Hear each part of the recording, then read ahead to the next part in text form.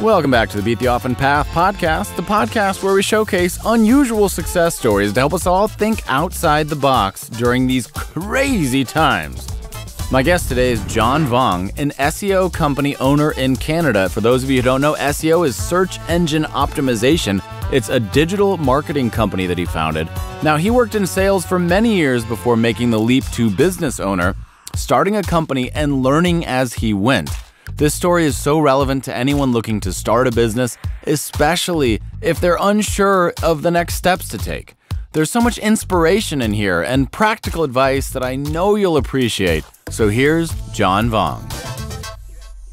John Vuong, welcome to the podcast. How are you doing today? I'm doing fabulous. Thank you for asking. The weather is not the greatest here in Toronto, Canada, but I'm fortunate to be living in a great, peaceful country that is very inclusive, and I'm just fortunate and grateful to be happy. Yes. You hear that a lot from people who live in Canada, so I guess there must be a trend.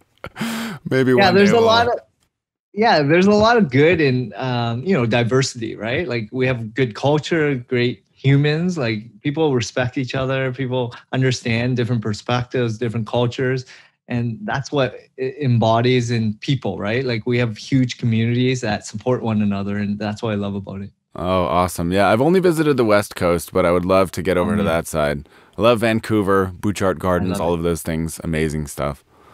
Oh yeah, I love West Coast. It's the vibe, very similar to where you are. Like the coastal vibe. People are just slower paced, enjoy living presently, and just it's comfortable living, I would say. Yeah. Well, that's what you hear, you know. But yeah, I wanted to. So the reason that I wanted to have you on this podcast is because I think your story is very fascinating. So let me give you a little bit of background about what we do. My podcast is about unusual success stories. So the title is Beat the Often Path, basically helping people think outside the box with unusual paths towards success. So I'm trying to find people who have atypical ideas or who tried one thing and then maybe tried another thing, which is your case. So I thought that, you know, what is something that's practical? A lot of people are thinking about switching careers right now. A lot of people are wondering what they should do next, or maybe they've been laid off, or they're in a new remote world, but they're not quite sure how to deal with it. So with all of these variables that are happening right now, I thought your story would be very interesting to share. So maybe if you could just give us the overview of a little bit about your path, your career so far. Yeah, definitely. Just to give you a nutshell, 8 years ago, I started a digital agency called Local SEO Search in Toronto, Canada. Prior to that, my path to, I guess, business ownership was I was doing advertising sales for 10 years. So outside, just finishing university, I got my business finance degree. And then my first job was a sales career job. And it was to pay down the student loan that I had. So just like most people in US, Canada, you're burdened, right? Like you have to pay down and survive.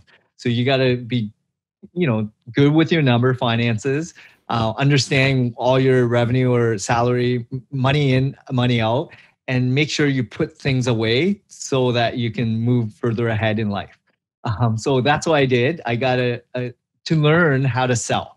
So I took a lot of courses on like Zig Ziglar's, Brian Tracy's, absorbing as much content as I can. And this is before, blogging and YouTube and videos came out and podcasts. This was like audio tapes. Wow. I don't know if a lot of listeners had that, but CD, Discman, like MP3 Earl Nightingale on vinyl. Yeah, Earl Nightingale. So all those, and then going to actual conferences to see them speak in person, learning and absorbing as much content. And then just learning from great salespeople within organizations I was part of. So during those times, I was just following the habits of people, their daily structure, their daily nuances, and how they position, talk to people, how they interact with others, just the usual behaviors, but I'm always listening and watching and observing, right? Sure. And the more I was doing that, and then I was at a point where now I was selling, directory advertising at Yellow Pages, meeting thousands of the business owners that I came to then really fall in love with in terms of their aspiration of why they became business owners, resonated with me completely to then form my own company. So those business owners were like hour-long mentor sessions on a daily basis. And I was having 6 of them a day. Wow. Right? Just asking questions on why they became who they are, what made them do what they do with the same passion and purpose that they have been doing for many, many years, right? Like, and most of the time, most of these people were just telling me they loved the community. They were supporting their family. They wanted to just do something that served a purpose, which was adding value to other people's lives. So it was all about giving, right? It was never about like, I need to earn X amount to buy a nice car to go to all these trips. Nothing like that. It was more about helping others, right? Giving to others. So that's why I decided to start this agency. Didn't know anything about SEO. Okay. I had no technical background. I'm a sales rep, right? Right. So my background was working with these business owners. I found there was a gap in the marketplace. People were spending more than ever in traditional advertising, frustrated, not getting good ROI. Users' behavior was shifting to digital. And with digital came a lot of different formats: social media, email, paid ads, contextual affiliate, you name it. And I gravitated towards SEO because I felt that was the hardest, challenging, and it was always going to keep me on my toes. Right. Like continually growing and never stagnant. It's not like a one-time set and fix. It's like always changing. Sure. So that's what I've been on this path ever since, to fill that gap in the marketplace, to help small business owners to become dominant players in their niche local community and dominate their SERPs. So a couple things for the people who don't know. I do SEO as well. It's one of the things I do. I have a marketing agency myself. For people who don't know, SEO is search engine optimization. And largely when we're talking about that, like the books to your upper right show, we're talking about Google 99% of the time because they are the dominant search player. So search engine optimization is how do people show up or not show up in the search results. So when somebody types, I need a haircut in Manhattan, somebody's going to show up in that first position. And that's what SEO is, helping businesses get higher in Google rankings. I'm interested in that you specifically targeted, you said local SEO. So maybe give us a little bit of insight into that for our listeners. Yeah, so the reason I called myself Local SEO Search was I really focus on the small, medium-sized business owners. They resonated with me so much at Yellow Pages, right? Right. Those business owners were the foundation of every single neighborhood, community. And they were the bricks and mortar pizza shop, restaurant owner, physiotherapist, dentist, right? Those guys worked crazy hours, did what they loved, and they did it for the family, right? And for me, that's why I called myself that. And 80% of my business is the local small, medium-sized business owners, service-based typically, that really are the bread and butter of every single community, right? 20% is more global, national in scope, like they want to dominate everything. But I love connecting with those hardworking individuals because that's a part of me, right? Yep. Well, there's two things that I kind of want to dive into there. The first one is you said you had 0 technical skills and you got into a technical field. So that right there is fascinating. So maybe explain, how did you actually begin? So you say, okay, there's a gap. It's a technical thing. I want to get involved. I know nothing about it. I've learned a lot. How did you actually start this business? So I made a lot of mistakes early days, but my strength was sales. So I went out there and sold. I got like 10 clients in like a month or two, right? Like I was good at listening, asking questions, understanding the gaps, probing, and then uncovering what I discovered and offering a product or service that met their gaps, and people were paying me. So I had money, right? And I just had to fulfill, right? So I knew I could sell. Yep. I just didn't know how to produce the results for these clients. So I was absorbing so much content at that time, reading blogs, staying up crazy hours, going to conferences, just absorbing videos and reading, trying to uncover like terminology, what I needed to do, how this actually worked. Like it was stressful because I was putting in 16, 18-hour days. I didn't have, children at that time. It was me and the business, right? So timing was a lot of it. And I had support from my wife to try something new and not be stuck in something that I know I would be frustrated in, I guess. So I think that is also very important when you're starting a business. You need that solid foundation of knowing, there's comfort, but there's also that risk, right? And people that support and are along the journey with you versus someone that is always gonna, have negative cognition, and people that are just toxic in nature, right? Like you want to just gravitate with positivity. And that's why mentors and coaches and community is so important when you're on this journey. So you were doing it all yourself, sales and fulfillment, everything. Everything. You were everything. servicing And 10 clients at the same time yourself to start. yeah, trying to do everything. Okay. Content writing, SEO, link building, you name it. Right. Just trying to do everything. Customer service, billing, account. So then I started hiring people. I made so many mistakes during that time too, because I've never hired people. Okay. And then I had to figure out where my gaps were, right? Like I needed an SEO strategist. I needed a content manager. I needed link builders, social media. Just everything started coming in once I started hiring good quality people with my team. So I fired a lot, I hired a lot, I fired a lot. I just kept doing this, and at least I was in it. And the big thing was I was not afraid of failure because I already came this far, right? And then it was more about being genuine and authentic along the entire course of this journey. So early days, I was telling people I'm new. I don't really know what I'm doing, but that's why the price reflects it. Okay. Right. And also, again, like when you charge a lot more, then they expect a lot more. Sure. So what were you charging, if you don't mind me asking? What was a typical rate in those days? At that time, I just felt I didn't deserve a lot because I didn't know a lot. Yeah. I think at that time I was like doing $500 a month or something. Basically, like it wasn't a lot, but Yep. it paid for people and my software and all that stuff. Right. All the tools. I didn't really pay myself at the beginning Okay. because I didn't think I deserved to pay myself because I didn't know what I was doing yet.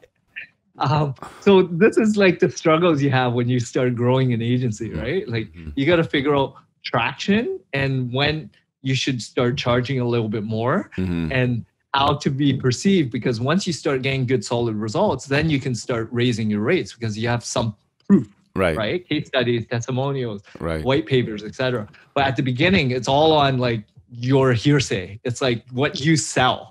And selling it on your website is different than someone third party saying that you've done great work. Yep, absolutely. Well, that's super interesting right there. There's so much to dive into there. So the sales. Now, what did you learn in terms of sale? What was your approach to selling to these people the service that you didn't know that you could fulfill? How did you tackle that? Like sales for me has always been a lot of fun, right? Okay. Like I take it on like I don't know that person, new business owner, but I know there's a need in the marketplace. And I know that most people who have a problem, they want someone to help them solve it, but they don't know who to turn to, who to trust. Yep. So it's the relationship piece. And the more you connect with them on a, personal level, like they want to do business with someone that they can relate to, that knows their problems, that understands their perspective, right? And how to run a business. And they can relate about, where they're at in their journey, their business, their niche, their industry, and personal life as well, right? They're on the same kind of journey and path. Yep. And the more you connect with people in that level, then it becomes a lot easier to, do things that they can trust you on doing, right? And so that was my strength, really, to uncover and let people talk all day long. And I'm pulling and extracting, probing, open-ended questions and jotting down all their pain points and problems, and then putting together a solution, which is my presentation deck, on this is what I can help you with based on our conversation. And it hits all on the nail, all their major pain points, right? Right. And that's how I sold. I was like, look, we can resolve all these issues if you work with us, because this is what we're gonna do. And eventually you just focus on what you do best, right? Which is running your business. And yet you were doing that, but you didn't know whether you could actually do that. So you're like, well, I was reading all these books and blogs. But I was reading these books and blogs, letting me know what I need to do. Okay. Then I gotta figure out how to do it. Yep. Yes. Yeah. So, okay, so there's another interesting thing here. When you're dealing with SEO, it's a changing game. For those who don't know anything about it, Google changes their algorithms. It's a constantly changing game. It's also competition. You know, everybody wants to be the #1 search result. So getting to #1 doesn't mean that you're there forever. There's always this flux where somebody else is trying to do all the stuff that you're doing. And some terms are obviously way more competitive than other terms. And it's a zero-sum game, so there can only be one first position, and the drop-off from 1st to 10th and from the first page to the second page is tremendous in terms of traffic, links clicked, all of that. So knowing that you need to get people to the top, but not knowing how you were going to do it, how did you first approach the idea with your clients of, first of all, timeline? What exactly did you promise them? I'm curious. Oh, at the beginning, I was reading all these books and they were saying like 3 to 6 months, right? Okay. Yep. And I don't know if that was realistic or not. Yep. I was just telling people that. And I just basically just told them the truth. Like, I'm going to work my butt off to ensure that I can try my best. I didn't guarantee anything. Yep. But based on what I learned, that's what it should come out of it. Yep. And then sometimes it worked a lot quicker. Sometimes it took a lot longer. And so then you have to reflect and figure out, like, based on competition, niche, industry, market, community, keyword volume, high competition. There's all these other factors, right? Yep. And benchmarking it based on who the major competitors are and figure out like where the gaps and opportunities. Now I know so much more after 8 years. Of course. With all the tool set, all the knowledge, all the daily grind of doing it versus when I first started. Like, terminology was difficult for me, right? Understanding how a backlink really affects a website to then, the structure of the schema markup or sitemap and all that stuff. Yep. A lot of people don't even get it now. True. Unless you're in it, right? That's true. I've done so many business websites. Now I feel so confident that I know a little bit more than what I did when I first started 8 years ago. Absolutely. So in terms of outreach, what was your preferred method for finding new clients and reaching them? Oh, at the beginning, it was just walking in my neighborhood and pitching myself, right? Because people want to do business with people they can relate to, right? And connect with. So you were going door to door. So yes. It was all physical. And that's interesting because the majority of people in a digital profession are sending out emails to LinkedIn. I know this because I get 400,000 of the exact same follower friend requests on LinkedIn every single day, which gets pretty tiresome. So you go in person.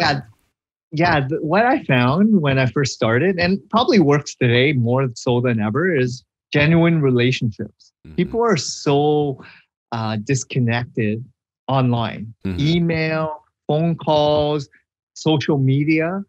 They just want a real connection with someone that they can see, touch, have a normal conversation with, and know that they're real. Versus a bot automation. And someone in a foreign country or something that they can't really relate to and know the language, know the area, the community. How can they serve them well if they don't even live here, right? So that's what I found to work the best. And yes, it was a grind early because I was spending so much time doing everything, but it was definitely worth it at the beginning. Okay. And who were your first hires and what order? First hire was SEO. Okay. Because I didn't really know SEO. Buddy. Because I was like, I'm frustrated. I'm reading this. Yeah. Speed up time. Help me uncover what the heck am I reading and what does it mean? Is this a local person or did you outsource Upwork or how did you find this person? Yeah. At the beginning, it was Upwork because of my cost. Yep. And then I found, more senior people Yep. because they have like 5, 10 years experience in Sure. different agencies. So I was looking at people that had global agency experience in London, New York, or someone that has a solid track record, right? Yes. That kind of knows what they're doing. So I Mhm. can proof it, right, with some references. And then from there is more about developer to actually do the work. Mhm. So that was my second hire. Same thing, Upwork, and then making sure they have a solid track record with a portfolio and stuff. Then the next is like content writers, link builders, everything else. Yep. So it took some time to hire and fire throughout the entire time because I made a lot of mistakes. Sure. Upwork is a whole marketplace, Oh, and yeah. it's hard to figure it out because you're gonna get bombarded with all these resumes, and if you've never hired anyone, Mhm. a lot of work to figure out, interview them, vet them, go Yep. through a personality test or not. And then, because you're not there in person, you don't know if they're saying the truth or not, right? Mhm. Absolutely. You don't know if they're smart or not. A lot of it is copy and paste. They could steal Exactly. copy and paste. Yeah, it's tough. Well, that's so you did it one by one. So you didn't hire like 5 people at once. You just said, okay, first I'm gonna do this. Did you specialize in terms of the back end? Did you say I'm only going to work with Shopify people or WordPress, or did you not do any of that? So just to give you a perspective as well, I bootstrapped everything. Okay. So everything was like, I didn't get funded. It was like, I had no savings too. Like I just got married, moved into a place. I was starting from scratch again. But I left a decent career, like 6-figure sales job, to now do something that I think I had an ability to kind of create something. And then in terms of my vertical, my experience was yellow pages type clients, business owner, family run, service based. That's what pushed me to just be like them, like help those people, my core, right? So then I kind of learned like what I really can help people. Like over the years, I got better. And now I work with more professional services because they can, they spend 20 years in their profession, dentists, lawyers, chiro, physio, massage, whatever it is, right? Or trades. They do that 20 years of education, apprentice, working under someone, then building and starting their own business through a loan or bootstrapping it.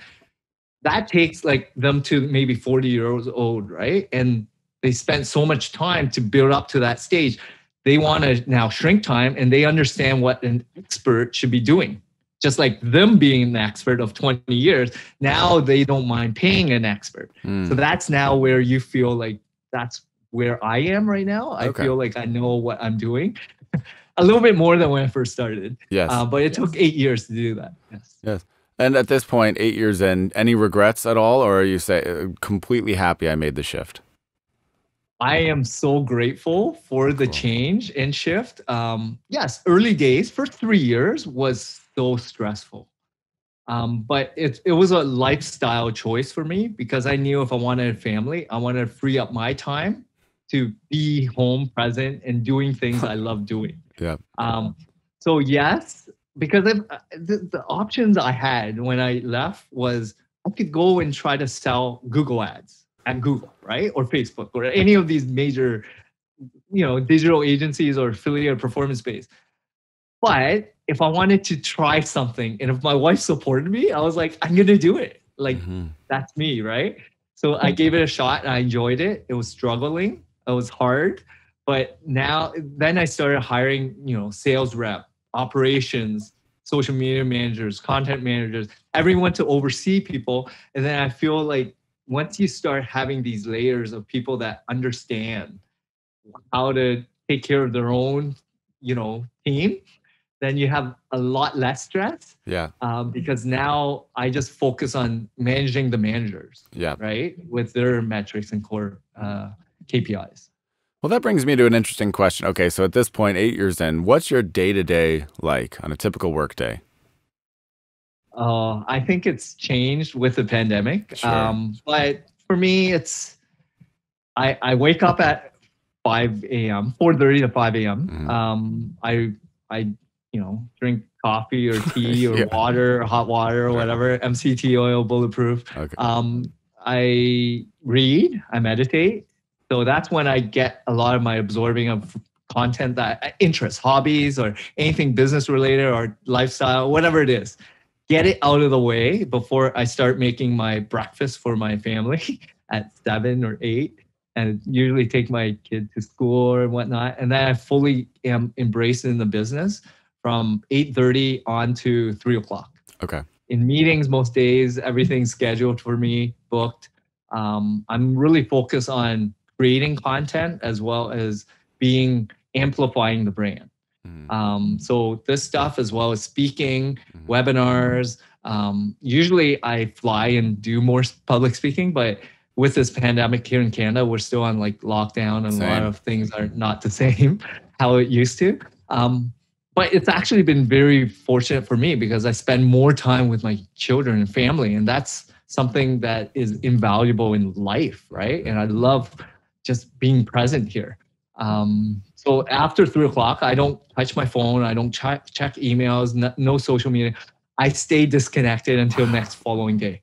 So I'm very organized in the sense that I get things done when I need to get done. Yep. Everything else doesn't matter to me. Weekends, I am completely disconnected and off the grid. Like, because it's been 8 years, right? Like I invested a lot of time and struggled over many years, right? Now I'm comfortable to say, if it's that urgent, if a business website is that, like, if there's a problem or whatever, it can wait.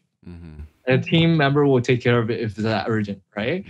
But don't message me or call me unless it's like absolute life or death situation.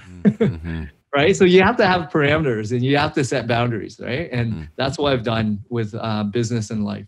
Wow. I'm jealous. That's something that I strive to do, to take weekends off or nights off. I'm not there yet.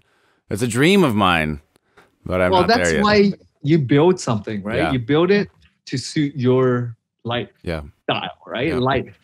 And you just have to have that vision and goal in mind, right? Like everything you structure should be for that pivotal moment of the shift.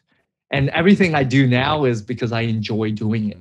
Everything else that I don't like, I already have people in place to do. You delegated it. Yep. Right? That's very smart. It just takes time to do all that. And it doesn't happen overnight. And resources is a big thing. Revenue, sales, profit. When you don't have that, then it's hard. But when you start building a buffer, then you can maybe pay a little bit less to yourself, and you're okay with it because it allows you more freedom to do things that you actually enjoy doing, right? And to bring on other people who can take off some of the burden of things that you don't enjoy doing. Exactly. So the who, not how is a huge book that the book that he's pointing to for our audio listeners. He's got a wall of books behind him, everybody. So it's fabulous. Many of the books I know, but Who Not How is new. I haven't read that one. Yeah, Dan Sullivan's a good coach that talks about, like, if you want to scale and grow your business, focus on why you're doing it, and plug in people that love their tasks and roles, right? And just do things you enjoy doing. Absolutely. So one of the interesting things that you've touched on, obviously the pandemic, there's 2 points that I want to get into here, but the pandemic has changed everything. You mentioned that you went door to door with local businesses. You said things like pizzerias and, maybe a chiropractor or a dentist. One could say that these are the businesses who have been impacted arguably the most by the pandemic. Has that changed because your clients are these physical service-based businesses? Yes, definitely. Okay. Most of them has been impacted because of shutdown, right? Yeah. And it's out of their control. The challenge is, when the government mandates that stores can't be open or restricts the amount of people that can come into the store, revenue is not the same. People they hire is not the same. Like, they still have very huge amounts of rent costs and supply and product costs and inventory costs, people costs. So for me, I'm very grateful for a lot of our clients because they know that how important we play a role in their business. So they haven't really shed us as a vendor. They knew how important we are because we're updating things for them all the time, right? Keeping their clients abreast on what's going on, keeping them still top of mind. And when things open up again, at least they're optimized for all the major terms and search volume of people that are actively seeking out the service and product, right? So, I felt like building that strong relationship with all these businesses allowed me to sustain the business that I'm running, as well as building a stronger relationship with the clients, because I'm being vulnerable, they're being vulnerable, and we get each other, right? We're going through the same challenges as a business owner. Yep. So I'm fortunate to be not just in the digital space, but supporting the small businesses by adding more value than ever, right? Yep. And doing things differently, like understanding the trends, understanding the environment everyone's living through today. And it's changed the user behavior as well. So we're always shifting like keywords, even understanding the actual nuances of what's going on a daily basis for their business, and then adjusting the campaign so that it reflects the results as well. And so I guess 2020 was okay for you. You didn't have any major, I mean, knock on wood, of course, but you got through it relatively okay. Yeah, and we're very fortunate. I didn't have to lay any staff off. Wonderful. Everyone is still fully employed. I still have the same drive and passion, more than ever, actually, because I know the impact these business owners have had, right? Like, imagine 20 years running a small business and then next, month having zero revenue or something, right? Like, you put your life, like every hour, waking hour to the business, and then the government just shuts everything down, right? And you can only have so much buffer, a 3-6 month buffer in terms of your life expenses. And outside of that, you don't even know if you want to continue working or not, right? So how do you continue having that mindset of desire of keep doing what you're doing? Are you booked out, or do you feel, are you always looking for more clients, always looking to grow, or do you feel like I'm just going to reach a certain number of clients and then that's it and just work with them? Usually what we've been focused on is really refining to make sure that they're a good fit for both parties. So yes, we take on clients, we get a lot of leads, we get, we do outreach sometimes, but for us, it's more about making sure that there's values that are in place and are aligned, and expectations, what they're after is aligned with what the services that we offer are. And the more you do that, the more, mistakes that you made over the years to take on the wrong clients, or making sure that, the expectations are out of whack or not. Even with the sales approach, like myself, I'm more about the branding, making sure that it's amplified to get more exposure in a global scale, versus, doing the day-to-day sales presentations. Yep. So I have a team that does that. And for me, it's more about overseeing to make sure that everyone's still going through this whole, it's more like the big machine, right? It's like making sure that everything's still going smoothly. And therefore, we always take on new clients. We always enjoy vetting them to make sure that they know what they're getting. And there's agencies all over the world, and there's good ones and bad. There's ones that specialize on certain niches, and they have their own systems and processes. We try to just be unique in the sense that we do things a little bit differently. We're boutique in the sense that we actually care about small, medium-sized businesses, and we try to add as much value as possible. So, setting yourself up by understanding what your differentiations are and your interest and your passion is all about. So absolutely. And I think this is a really important point to touch on, the vetting of clients. And there's another follow-up to that as well. But so when you're vetting a client, what is it that makes a good client, and what is it that makes a bad client? Oh, so there's a lot of nuances on it. Probing is a big thing. So asking why you need an SEO company. What have you tried? What's your budget like? I need it to make $1 million tomorrow. Go. Yeah, exactly. Right. So understanding what their KPIs are and what their expectations are, realistic or not. What kind of business are they? What have they done before? Who have they worked with before? Why did it didn't work? What did they like or what they didn't like? And then it's all asking them because they're gonna, tell you everything, right? And this is the thing about sales. You really get to absorb their if they're a good fit or not, right? To see if I think we can work with someone like this, or they're very, they need a hand holding, someone that is gonna email you every single day, call you every single day, like micromanage every single process and dictate how you should be doing your campaign.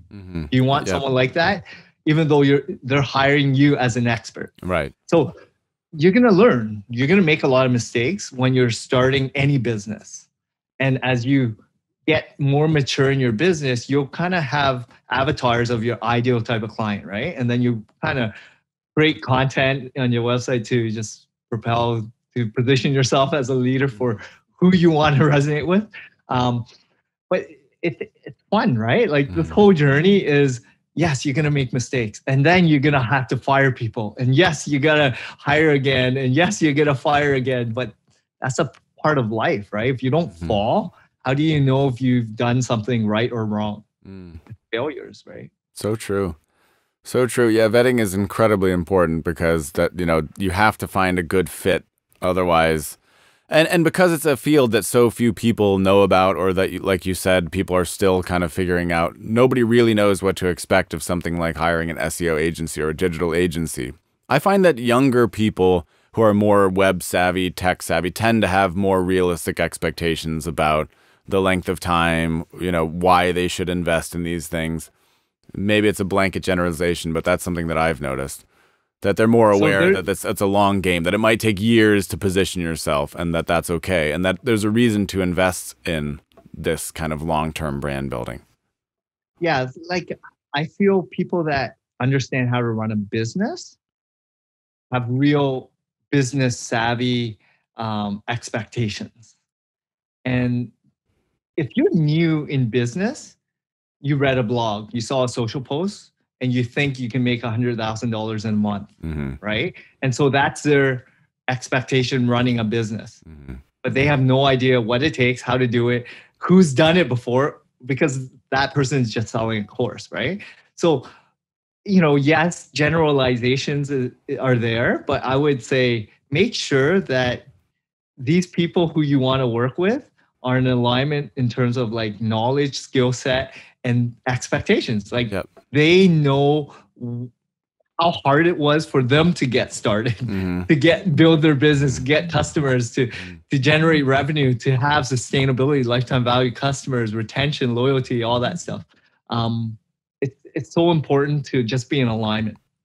Absolutely. And one of the things, so there's a lot of crappy SEO agencies, tons. Like I said, they message you, I'm sure, every day. They message me every day. They message every business owner every day. Every business owner in e-commerce or who has any kind of web presence gets 1,000 of the same kind of emails every day. And obviously, most people are focused on what I would consider to be the mid-range of digital marketing results. So they'll tell you something like, give me 3 to 6 months, because it takes more than a few months to get results going. But then there's a giant question mark when it comes to what happens after 6 months or after a year, other than just keep giving me money, right? So how do you think about the long game, where let's say you've been working with a client for a year or 2 years, and maybe you got all of your early wins that came from, you've done all the optimizations, you've done all of the big things, and you've seen the results, you've built the links, all of that. How do you sustain this, as Simon Sinek says, for the infinite game, the ongoing game of digital marketing, where do you find that you have an internal expectation of the line is always going up and to the right, or are there some dips? Like, what is your and your client's expectation in terms of results, monetary results? Yeah, I always say organic growth is, it compounds once you have momentum, right? And traction. So it takes time for you to build it. At the beginning, it's going to take a little bit longer. But as you continue on with anything, right? It's habits. And you still keep adding more content that gets amplified, shared, liked, commented. And then you build some organic traffic through PR press links and media mentions or associated speaking, the stuff like that. It takes time to build yourself up as a leader. And so even retention on a level of your clients' expectations, right? Just let them know first year, first 6 months is just to get to know each other, right? We're just starting this relationship. Clients stay with us for 5, 10 years, right? And they still stay with us because we're an extension to their business. So it's a sales technique and process. I feel like the family thing that I always talk about is what resonates with people because people want to do business with someone they can trust, right? And connect with on a more personal level. And if you can do that on your sales pitch, as well as like the relationships you've built with all your clients and these references that you can share to others, they'll see what you're talking about because other people are going to be your biggest advocates. When you send that reference out, they call them up, they're going to sell them for you, right? Yep. Because they've had such a great experience working with you. Absolutely. Absolutely. Okay, well, I want to shift gears a little bit. So we touched on the pandemic, how it affects other people. Well, I think you're the same way for the last 8 years at least, but I have been a remote worker and a remote business owner for pretty much as long as I can remember, my entire professional career, at least 10, maybe 15 years at this point. I have built businesses remotely. So for me, it's normal. I've always been typing on the computer, and a lot of people have been discovering in the pandemic what it's like to be working remotely. And I think we've seen this wave where in the beginning, people were really happy. They're watching Game of Thrones reruns all day. They're like, I'm working from home, but then later, 6 months in, their attitude is changing somewhat. They're thinking like, I'm lonely, I'm bored. And this is stuff that I've been telling people for years. For way before the pandemic, because people say, oh, I'm so jealous that you work remotely or you work from home. And I say, well, it's not all good. There are some major advantages that are great that I personally love and freedoms that I really don't want to live without.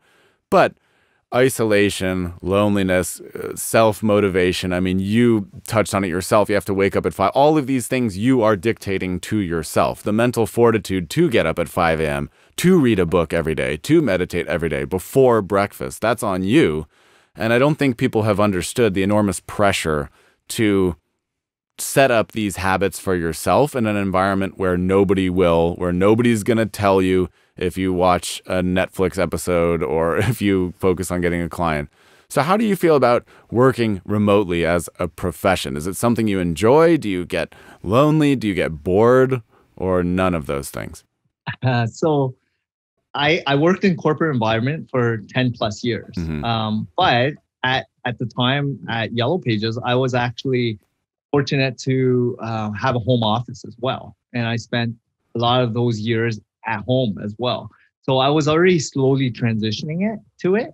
And it allowed me to, have a lot of side hustles as well. It allowed you a lot of freedom to do a lot of different things, right? Like online gaming or whatever it is, right?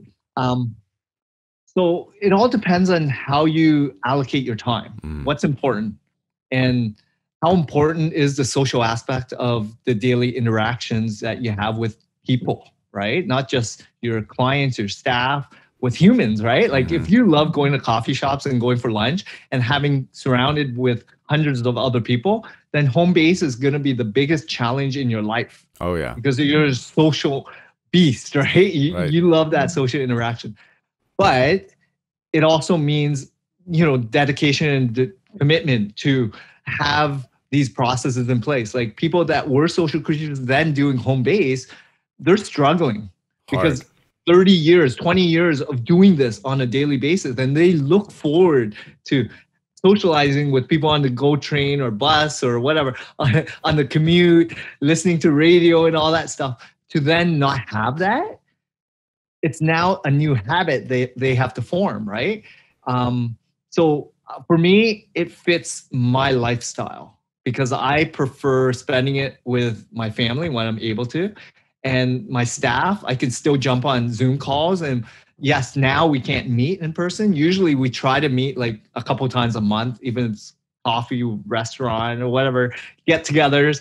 And then usually a team event, right? With everyone once a year. We fly everyone and gather and have a good night, like a week together, bonding. So we still have that, but it's hard for a lot of people, especially if they're younger and they don't know any different. Mm. So this is all new. Do you consider yourself an introvert or an extrovert? Extrovert, for sure. Extrovert. Okay, that's an interesting. So you're an extrovert, but you feel comfortable in this arrangement. Yeah, because like even though I spend a lot of time at home, I love going to coffee shops. I love going for walks. I go to the park with my son all the time. Yep. I love going shopping, grocery shopping, because there's no real shopping anymore. But these are things that I actually breaks up my day, right? To do things, get out, and just have fresh air, right? Go out and see other people. Yep. Have real lives, right? Yep. Not just staying in front of a computer. I know that's the thing. It's so important. Well, I want to get into a couple rapid fire questions as we approach the end of this. I want to be mindful of your time, but thank you for being honest and for sharing everything so far. Very insightful. So the big question, if you can give me a quick sub 1 minute answer to this question. Anybody who's looking to become a digital agency owner or an SEO professional, what advice would you have? Who's thinking about following in your footsteps? Again, people go through a different spectrum of their career path, right? And being a business owner mindset is a huge thing. You were an employee before, or you have a passion, right? Side hustle to turn to entrepreneur. You got to figure out if this is for you or not. So first thing is having clarity on what your vision is. Why do you want to be a business owner? Do you not follow orders? Do you like dealing with customers? Do you want more headaches than you think you like? People don't understand the realm of running a business. There's so many other factors that get involved in learning about management, operations, HR, accounting, bookkeeping, sales, marketing. So many things you got to learn.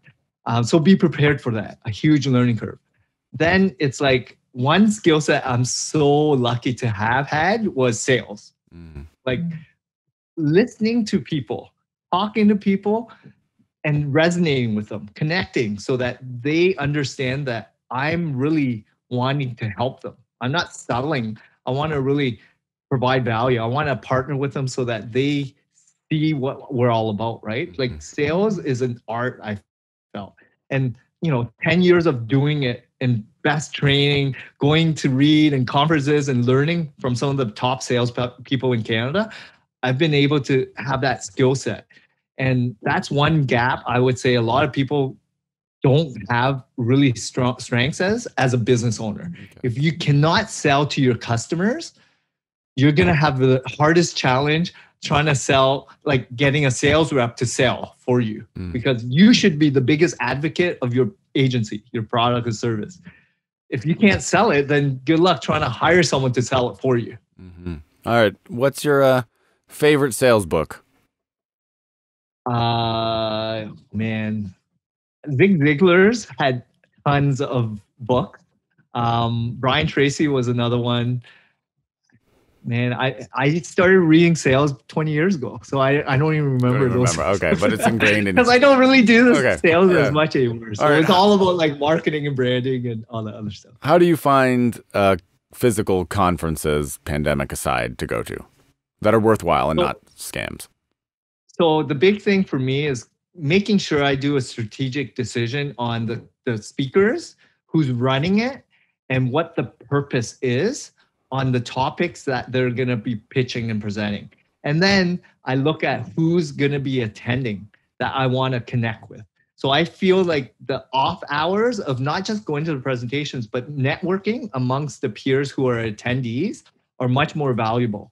So if there's a breakout session or people that you're actually in a group table format where you get to meet your peers, that's who you want to connect with more so. And that's the value you get from meeting real people, right?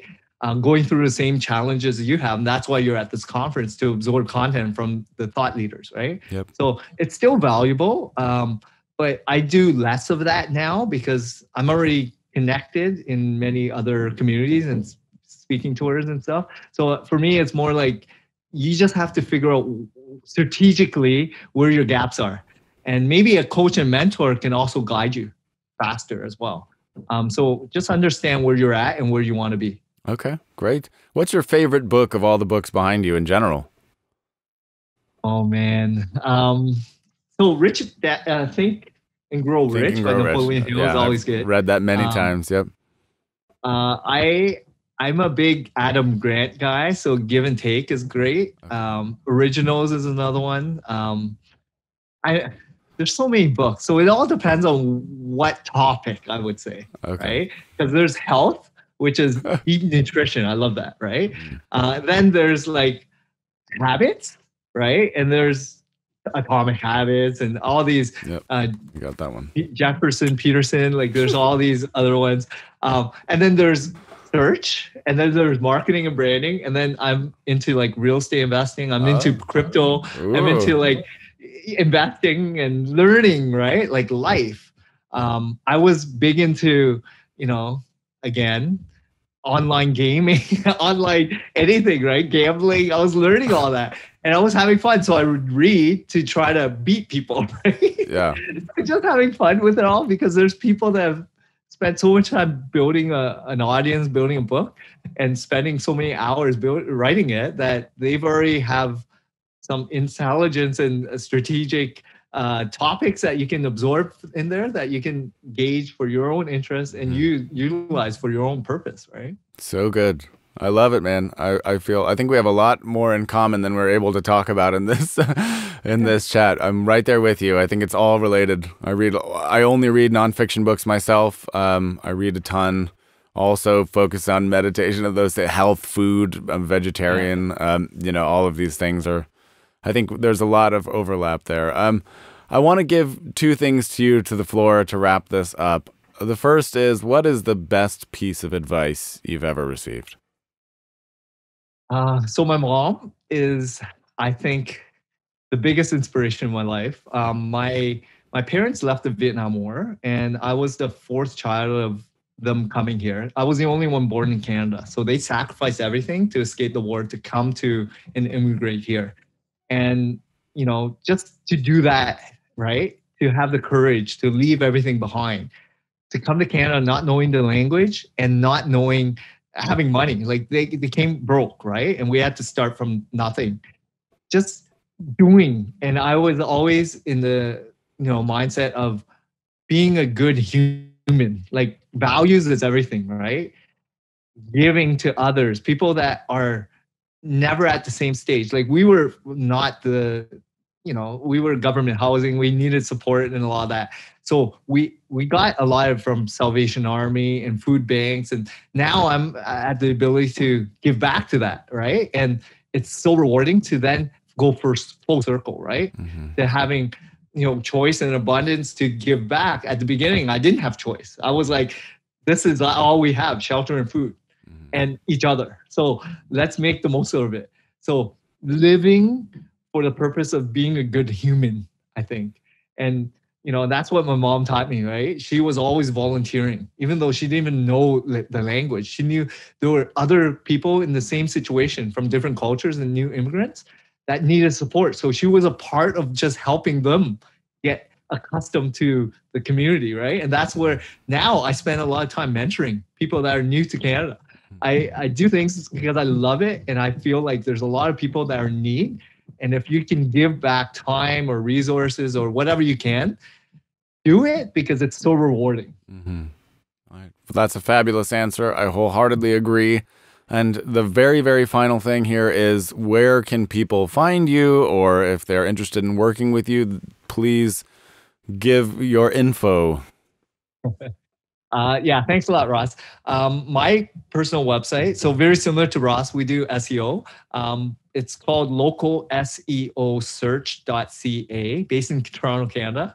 We service clients all over North America, UK, and Australia. And we also have a podcast similar to yours, but it's called Local SEO Today.